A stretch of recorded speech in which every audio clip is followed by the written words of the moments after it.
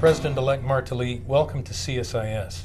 Coming into office, you have very little time to confront some very serious challenges and also some opportunities that are coming your way with donors and also new initiatives that people in Haiti are ready for. What do you consider your top 3 priorities coming into office? First of all, thank you, Steve, for having me, and I want to thank the members of CSIS. And I will tell you that we're being caught by surprise. At first, we had identified the cholera issue as a priority, as an urgency. We had identified the relocation of the people under the tents as a priority, and things are changing. Now the price of the fuel is going up, so we have to get ready for a crisis in crise alimentaire, a food crisis, as the price of the products are going high in the international market. Price of oil is going up, and it's like things are changing on us. So we are actually talking to our importators. We are working on cutting the tax that we perceive on these products, and the cholera remains an issue, because if we don't focus on it, then it will spread again. And as another issue, we have the people living under those tents. It's been over 14 months, and they are still living under the tents, and not much is being done. And I believe if a little bit was done, we would have seen progress, because some of these tents are fake tents. People are using these tents to make business. They come when there is food distribution. They come when they're about to promise a land to a tent owner. And whenever the organizations in charge of that leaves, they leave too. But way before the earthquake, lodging, housing was an issue, and it's gonna be one of our priority. Education is another priority for us, as we have identified ignorance as a vector who generates poverty. So it will be very important for us to finally bring our kids to school.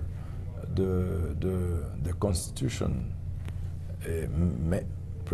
mandates free schooling, but unfortunately our past leaders have never tried to implement. So I think it's a responsibility that I have, as I understand the need for every child to go to school. And the last one will be the agricultural reform that we need to do. We'll be creating wealth, we'll be bringing food security, we'll be stopping that migration toward the big cities, we'll be opening a window on and decreasing importation. So these are the aspects that have been the theme that I've been campaigning on, but we must remember that everything else remains a priority in Haiti, starting from clean water, security, land title, and so on, the state of law, transparency, eradicating corruption. These are issues that we must address, as we understand the need to rebuild that confidence, to build that confidence back between the people of Haiti and the government itself, and confidence between Haiti and its partners. It's very important to do that. Even rebuilding that confidence should be a priority. Well, that's a lot of responsibility to rest on your shoulders, as well as the shoulders of the members of your administration. But at the same time, you have quite a bit of talent in the Haitian people. What strengths do you think the people of Haiti bring to this task of moving forward? Well, I think this is the greatest opportunity that we have, because the people of Haiti are directly implicated this time.